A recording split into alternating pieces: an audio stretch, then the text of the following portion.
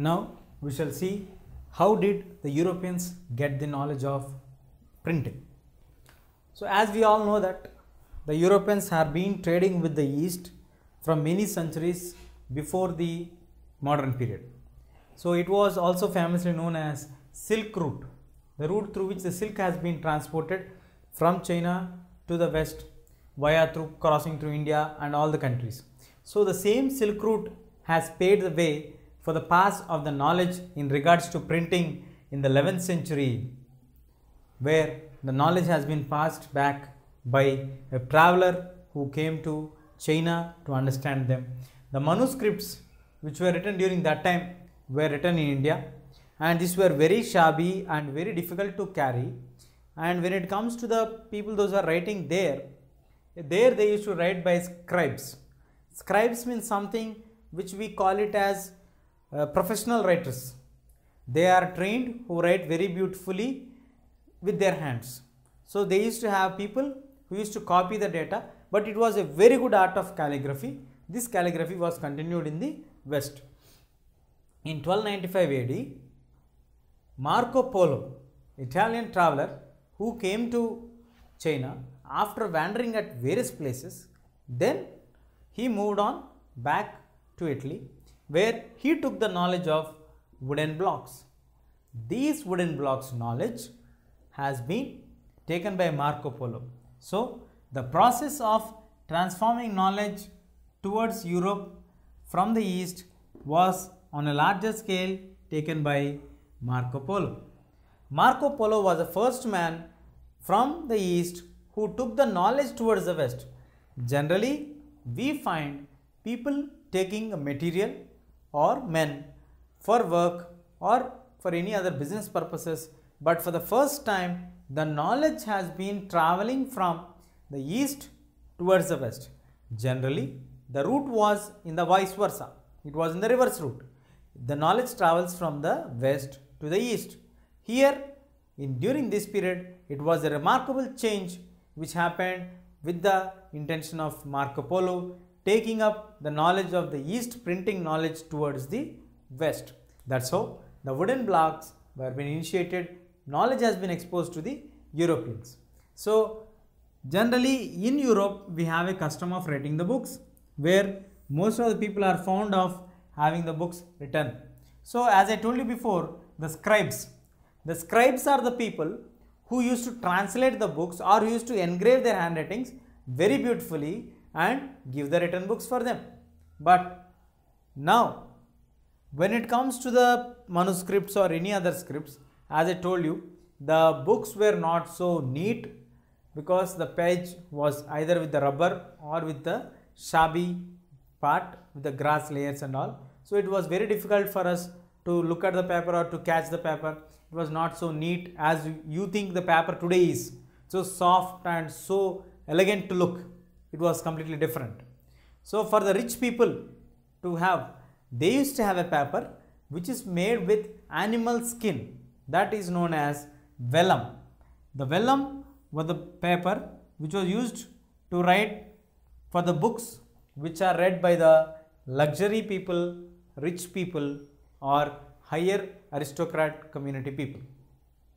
These special pages were used by the scribes to write on the books, and these books are being given to the rich people, or most of the times it is being maintained by those people. But later, as the time passed on and the demand for the books, the reading habit has been inculcated in all corners of Italy. So the demand started to increase day by day. So the booksellers, earlier these scribes were maintained by rich people or aristocrats or the officials who are working in the kingdom under the king.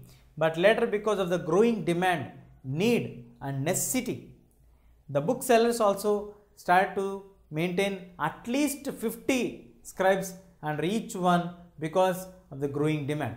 This clearly shows for us that the reading has going on, reaching to various corners of Europe. People started to read in a very large scale. That's the major point what we are learning to understand now. After having this much of growth of the reading habit, the demand automatically went up. When the demand automatically grew up, this led to a massive upcoming of the changes, because when automatically the demand is being shown and the handwritten things cannot contemplate or cannot suffice the demand. You apply 50 people, 100 people, the production may be doubled, but the demand is 4-fold times, 5-fold times increasing. So it is very difficult to get that understanding. So that's how they decided to go for some quick necessity for them has been initiated because of the growing demand. So this clearly shows for us that something we need which can do quick work at the same time at very cheap cost or at very less cost. So we need something that has to be done at very quick, very fast and at very less cost. So that's how the need for the machinery has been triggered with the growing demand in the Europe. So now let us now move on to the finding out of the printing press. It actually, we all know that printing press was invented by John Gutenberg in 1453. But before understanding about this, who is John Gutenberg? John Gutenberg lives in Strasbourg of Germany, where his father was a merchant and he used to live in a very large estate. So being a son of a merchant and living in a large estate, he got exposed to olive and wine fields. When we own an olive and a wine fields, the oil seeds and the wine seeds are being pressed to get the juice and the oils. So that's how we got the knowledge of pressing. That pressing molds, he got to acquire the knowledge.